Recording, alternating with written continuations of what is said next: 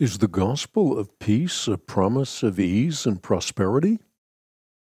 The priceless material with which God has fitted our feet for readiness in spiritual warfare is nothing less than the gospel of peace.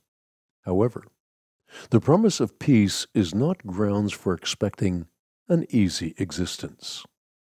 First, when the Bible speaks of the gospel of peace, the emphasis is not prosperity, but peace with God.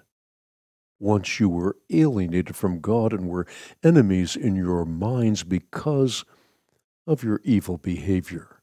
Your heart once entertained contemptible thoughts about God. You had an inbred disgust for His principles and precepts. But now, He has reconciled you by Christ's physical body through death to present you holy in His sight, without blemish and free from accusation. Thus, as soldiers of the cross, we can march through life's battles with a song in our hearts and with our feet fitted with the readiness that comes from the gospel of peace. God doesn't promise us a panacea, but He does promise us peace in the midst of life's storms.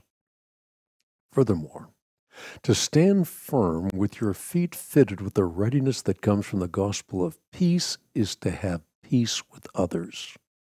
While we cannot make everyone love us, we can love everyone.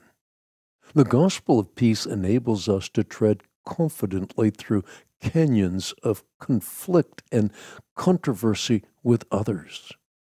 In the words of Solomon, when a man's ways are pleasing to the Lord, He makes even his enemies live at peace with him. Finally, the gospel of peace is a preview of perfect peace in paradise. In the present, peace is imperfect. One day, however, we will step over the threshold into perfect peace. The bottom line is this: pilgrims who stand firm with their feet fitted with the readiness that comes from the gospel of peace are only a step away from perfect peace. Peace I leave with you. My peace I give to you. Not as the world gives do I give to you. Let not your heart be troubled, neither let it be afraid. John chapter 14, verse 27.